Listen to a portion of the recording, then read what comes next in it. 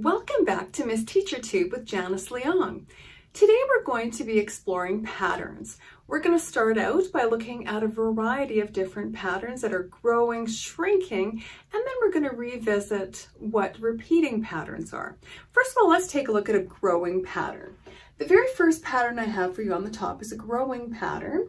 We can see the 2, 4, 6, 8. The number is getting larger and larger in size, therefore it is growing. So our gap is going to be +2. The gap is the space between the numbers. It tells us what's going on from one number to another number. And as soon as you know the gap, you can figure out what's going on with your pattern. You can add to a pattern, you can take away from a pattern, because you really know what to do once you know what the gap is.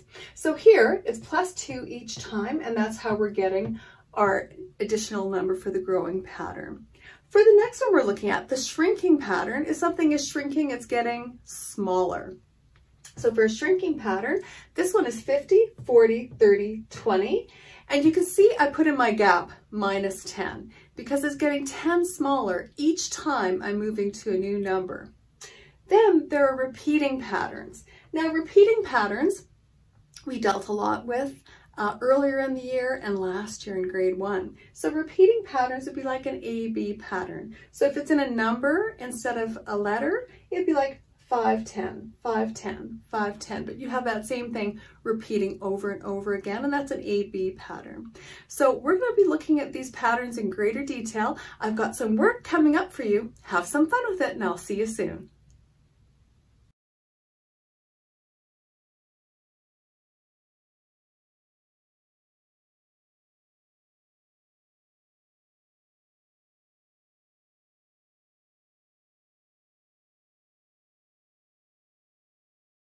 So the first pattern we're going to look at are these blocks. You'll notice from the first column onward, the pattern is increasing by 1 block each time. So first we have 1, then 2, then 3, then 4. This will make a gap of +1 because it's increasing by 1 each time. Let's take a look at a second pattern. This one is larger. You'll notice we're starting with 2 blocks, then 4, then 6, then 8. So this will be a gap of +2 each time a new column is added. So these are both examples of increasing or growing patterns.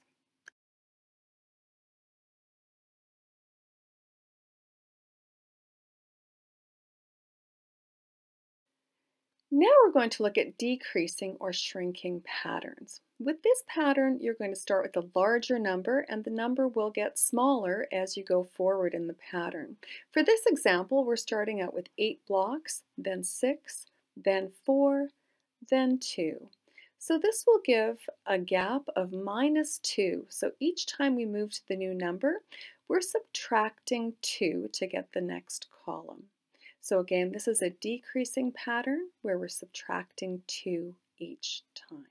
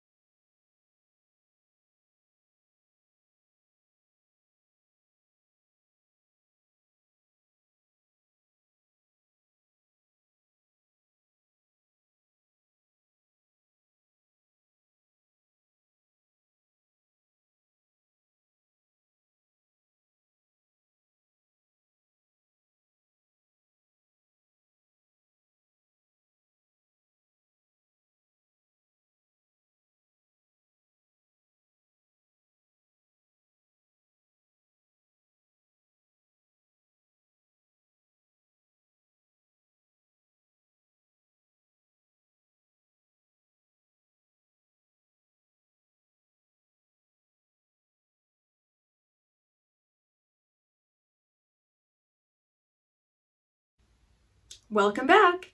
So now we're ready for some more challenging problems. So now I've mixed doing math equations with figuring out what the pattern is after you find the answers to the math equations.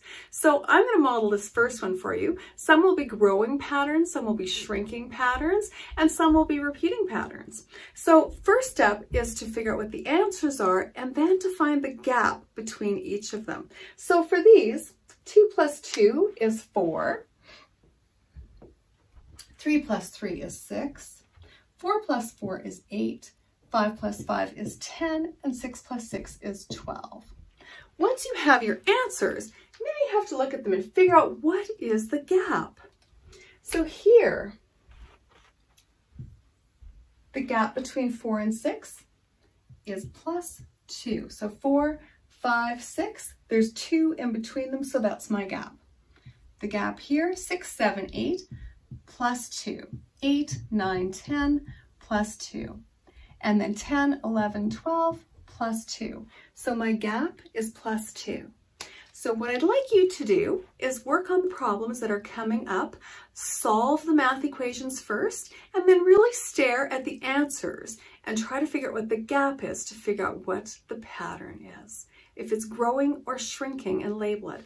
Obviously this one is growing because the number is getting bigger. Have fun with them. We'll talk to you soon.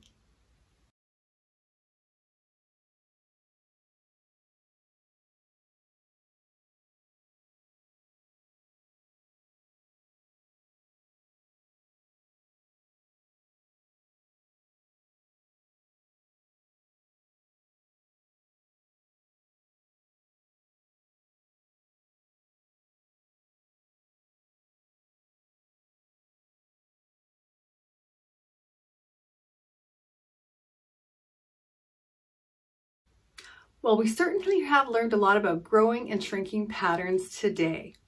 The next thing we're going to be learning about on the next video with me is learning to represent the same pattern in many different ways. That's all I've got for you today. We'll see you next time on Miss Teacher Tube.